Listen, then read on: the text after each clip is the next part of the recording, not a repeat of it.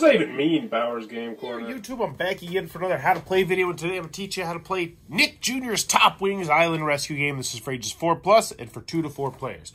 Now, the first thing you're going to want to do is make sure that each player picks out their own unique character piece and sets it on the start tile right in the center like so. So right now I have a 2-player game set up. Next, you're going to want to make sure you have all 4 of the different colored badges and set them off to the side in their own unique stack.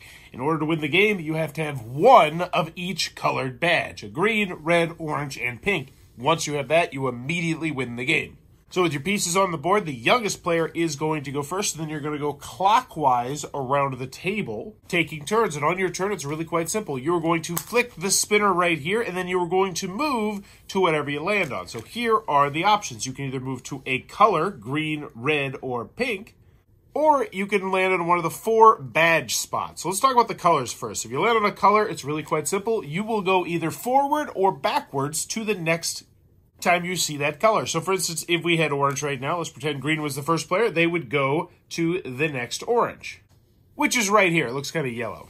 And then their turn would be completely over. If you land on a color, your turn is just over.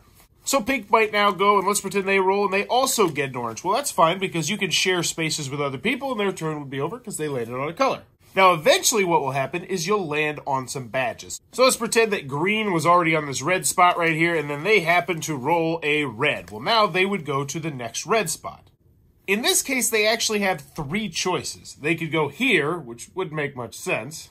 They could go here, which would end their turn, or they could go here, which means they could potentially collect a red badge. So let's pretend they go right there. They're going to grab the red badge, flip it over, and then they will accomplish whatever task is on the bottom. So belly sliding badge. On this one, you have to lie down on your stomach. But if you do that, then you will earn this badge, and you will be 1 step closer to winning the game.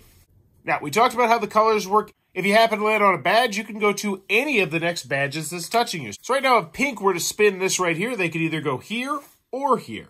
So let's just pretend they go to pink. They would grab a pink one, read the back of it, complete it, and then they'd put it in front of them, so they're now 1 step closer to winning the game. What this means is that the next time that this particular character lands on a pink badge, they will not grab another badge. Instead, their turn will be over, just like they landed on a normal color. But the first player to get all 4 different color badges will win the game, and that's how you're going to play Nick Jr. Top Wings Island Rescue Game. If this helped you out, please consider giving it a thumbs up, or consider subscribing, or supporting the Patreon as I teach new games all the time. But go have some fun, and thanks for your time, YouTube. This video is brought to you by all of my amazing Patreon supporters, and I would love it if you would join their ranks and have your name immortalized in the end of many of my videos for the end of time. But consider for only $1 a month, and as always, thanks for stopping by.